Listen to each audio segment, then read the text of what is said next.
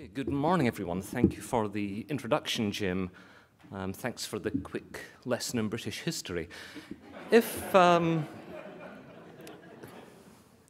my marketing police at CMU were in the room, they would be terribly upset that I used a homemade title slide. They would much rather that I used one of their corporate slide decks to reinforce the notion that Carnegie Mellon University was founded by a Scot, and the university is very proud of its Scottish heritage. And whenever anybody is appointed to the faculty, they are sent to an accent finishing school to develop a Scottish accent. And after 2 years, I've just about got there. What they would also want me to do is to use some of their standard slides on things like university reputation and rankings. And broadly what they do is they take any discipline or field in which we are better than Stanford. That was about 30 seconds, wasn't it, guys? And they turn that into a presentational thing, and they will use all sorts of imagery to show how many Nobel Prizes and Oscars and Emmys and so on our faculty and our alumni have won. This is an interesting slide, and it was the only one where I could make the point that when we think about reputation, rankings, and so on, we often are fixated on citation counts and the impact of science and so on. But when I think about CMU and its role as a top-notch STEM university with a top-notch fine arts program and conservatory program, it does reinforce in my mind that we have never really debated or solved how we manage reputation and rankings for the arts and to an extent the humanities in our universities. And I'm afraid that's the only point at which I can make that mention in this presentation. So as Jim said, I've led libraries in a number of countries around the world, and particularly in the UK, New Zealand, Australia, I was part of or subject to government-imposed research assessment type regimes. Thankfully, in many ways, I'm too far removed from the detail of what's happening in those countries to offer a very intense perspective on current trends there, and other speakers will be able to do that. But yesterday, some of us were here for the Evolving Scholarly Record workshop, and Jim mentioned Ronald Coase, the great British market economist. And anyone who studied market economics will know about the business cycles. And when I think about business cycles in the context of the theme for today and tomorrow, I'm conscious that different countries represented at this event have gone through a very different timeline. I'm not saying that the Brits were first, but certainly in my experience, 1986 was the first research assessment exercise in the UK, and that flowed along through the 90s. Then we saw in New Zealand the emergence of the performance-based research framework in about 2003. We also saw the emergence of global research rankings. Jiao Tong came out in 2003, the Times World Rankings in 2004, the Leiden Rankings in 2007, and that trend has continued in recent years through to the emergence of the Excellence in Research for Australia program in 2010, the QS World Rankings, and so on. And the point behind all of that is that different countries are operating at different paces here, and therefore different universities are operating at a different pace, and the libraries and the research administration infrastructure also are operating on a different business cycle in different countries. I think there were a couple of Scots in the room yesterday, and we were talking about some of the motivations behind this, and one of the concerns about the library being seen as an agent of the state. We're out there with the big stick trying to force our researchers into compliance with a regime that, frankly, nobody wants to be part of. And that is something we very much need to be alert to. We don't want to be seen as the police turning up to knock faculty into shape. But I do believe that there is much to be gained in this space by thinking about the carrot approach, that our universities can learn much more about their research performance, their standing in the world, and I do think that we have much to contribute as information scientists and librarians in that space. So my overriding theme in these opening remarks is that our skills and competencies as information specialists really do position us at the heart of the reputation ranking movement in our institutions, in our countries, and indeed in the landscape of international research. So in framing how I want to address this, I've pulled together a few slides. Excuse me. And what I want to talk about firstly is the research assessment and impact agenda and the various stakeholders, the governments, the research funders, the research institutions, and indeed individual researchers. Say a bit about resource discovery in the context of how our institutions secure research funding, attract the best researchers, find the best collaborators. Say a few words about open science and the evolving scholarly record, then turn to the changing role of the librarian, and finally conclude with some observations on what success might look like. So, in terms of assessment and review, a variety of agents at play here: government, and through government, the public at large, the research funders, the universities, and the researchers. I've mentioned already that pattern of national and global research assessment, the research assessment exercise now, the REF in the UK, and similar activities in the Netherlands, in Hong Kong, Australia, New Zealand, and in other countries.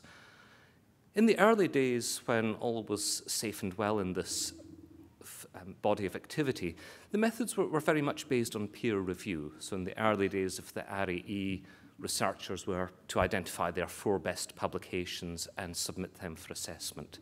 In the PBRF, the quality evaluation was focused on evidence portfolios, which themselves were very much structured around peer review panels looking at publications. And the role for the librarians in that space really was about helping to capture and curate those outputs, either so that peer reviewers in the home institution could find what they were supposed to review, or to safeguard the publications in case the government wanted to verify that they did in fact exist, which was interesting for those of us working in New Zealand in the early days of the PBRF.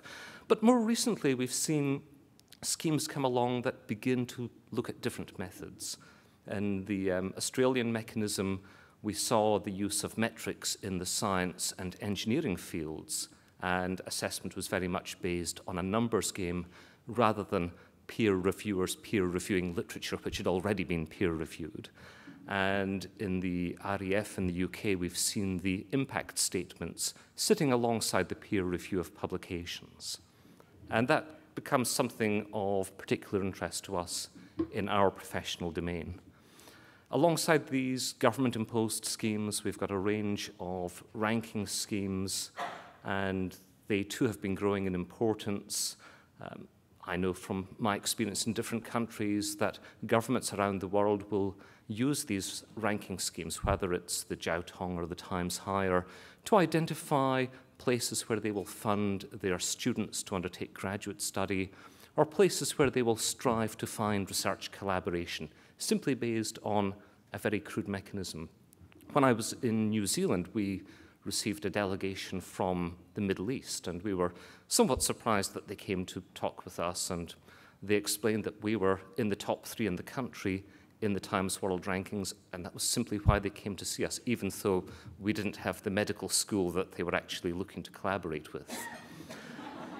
Go figure. And then the Times World Rankings, which seem to dominate, certainly on my campus, because it's the one where we do best, therefore it's the one we talk about most. In that ranking system, 30% of the overall score for a university is based on research influence indicators, which are a proxy for citation counts. And I know that on my campus, any movement in these rankings, either of our institution or anyone else, immediately leads to an inquiry into why people have moved and what our university's research looks like. And increasingly people are saying, well, can we, in the way that we might manipulate our US News college rankings by growing the number of low enrollment courses, can we influence our Times World ranking by publishing in particular outlets or not publishing in particular conferences or whatever? So there's a lot of interest in understanding how to drive performance in these systems. And again, it seems to be the librarians that are called upon to try and explain and interpret how these things move. More on that in a moment. Let's think about the research funders. They've got a variety of aims. They're really about, particularly those publicly funded institutions like the research councils in the UK or the National Science Foundation in the US or the Australian Research Council. They are really about supporting research to improve the economic, social, and health outcomes of their nation, and also about growing the research capacity and research infrastructure in their countries. They do that largely by awarding research grants, and they need information on which researchers and which institutions are most likely to deliver the goods.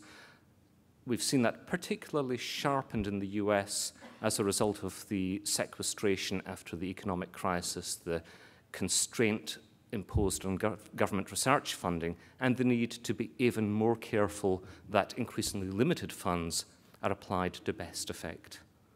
In turn, the research funders want to be able to demonstrate the impact of the research they have funded on those broader outcomes, whether it's about powering the innovation engine or about improving the health outcomes. We're also seeing a sharpening focus on scientific reproducibility as research funders require the curation of data sets, partly to allow others to build upon existing research, but partly to verify research outcomes. As constrained funding is made available, they need to be sure that what is produced is what it says. Inside our institutions, we see a focus on, for example, benchmarking. How are we doing against our peers, both our existing peers and our aspirational peers? How do we allocate our research funds to best effect inside the institution? How do we showcase the quality of our research outputs, not just scholarly outputs, but the things we do to support industry and society at large?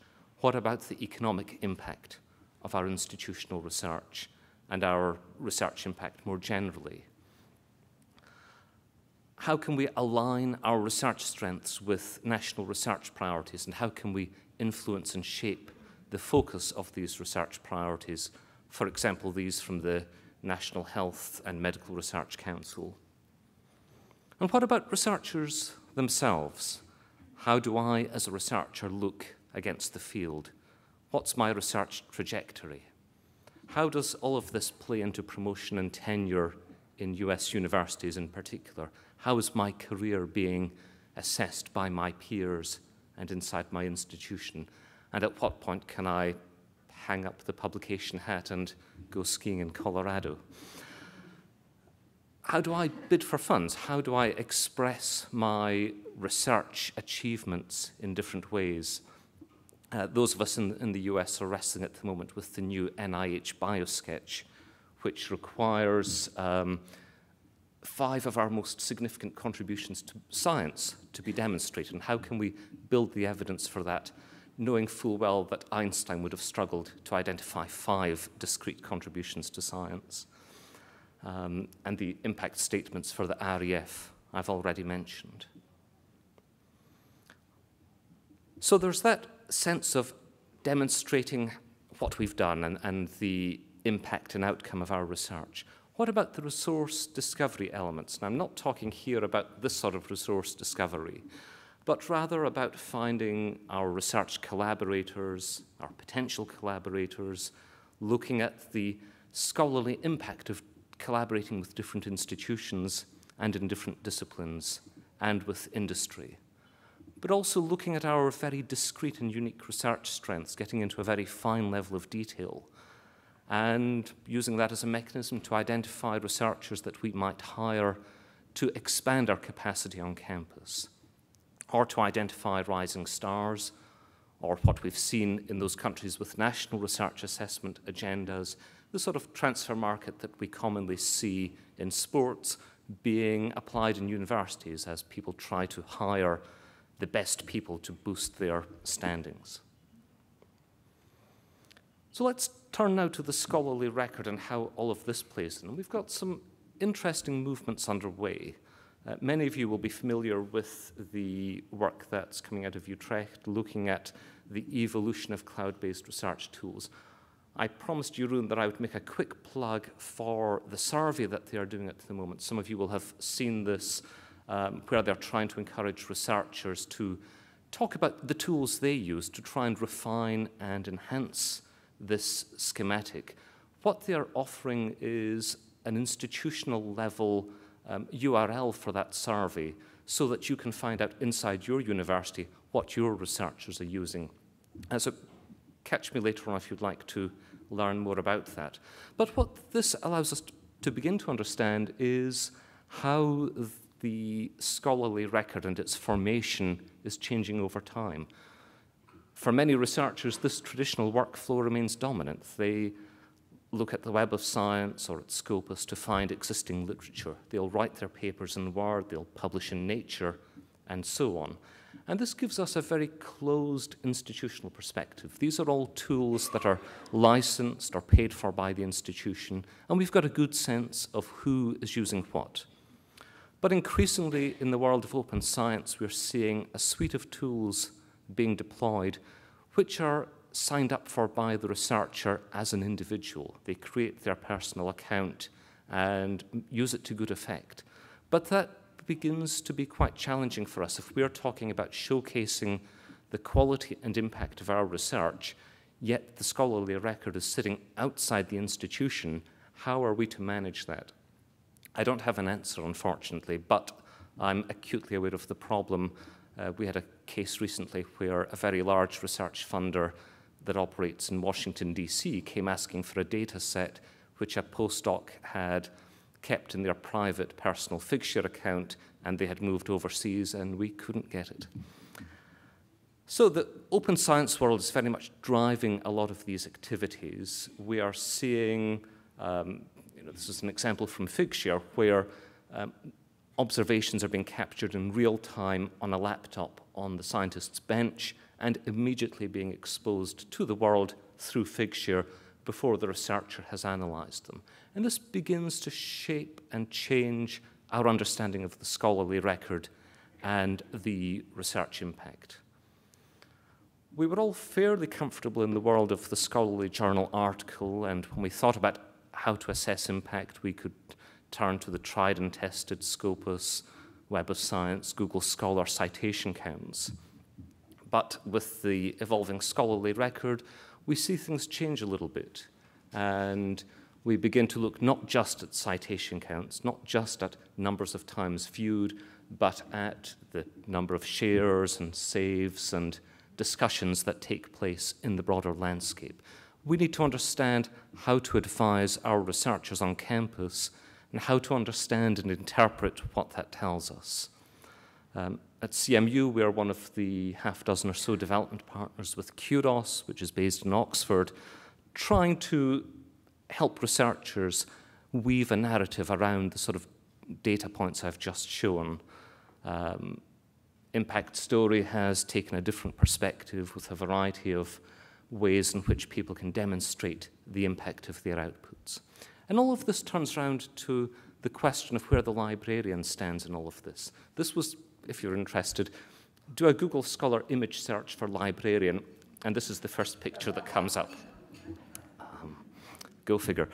But if we think about how librarians have had to evolve across the changing nature of what it means to be a library and a librarian, we see a shift away from the more conventional model of building collections and helping people make use of those collections, answering questions and so on, into the notion of the information specialist on campus.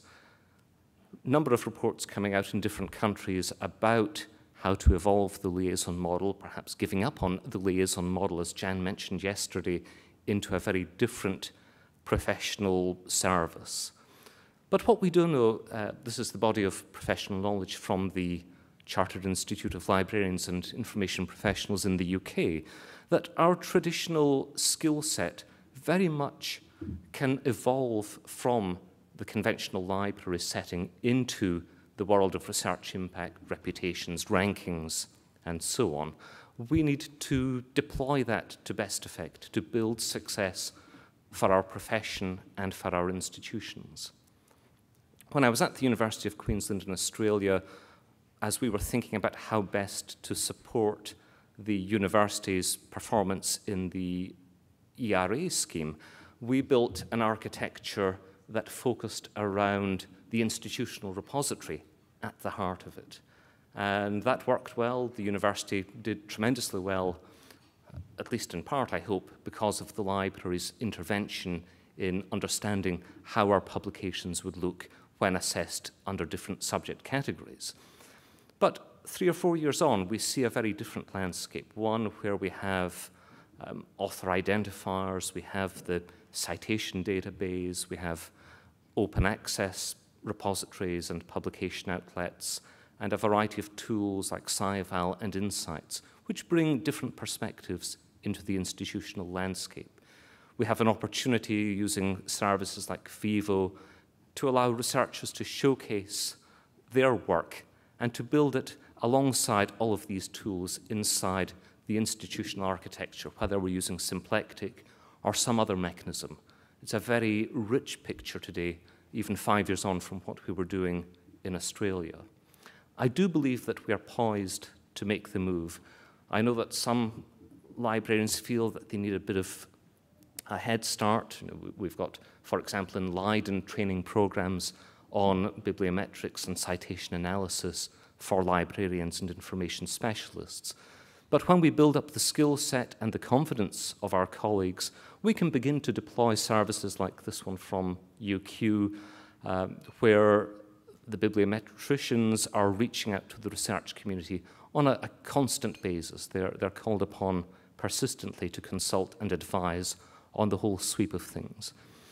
And maybe at last that old Elsevier advert with the librarian really at the heart of the clinical process or the research process can come to bear in this world of research reputation rankings.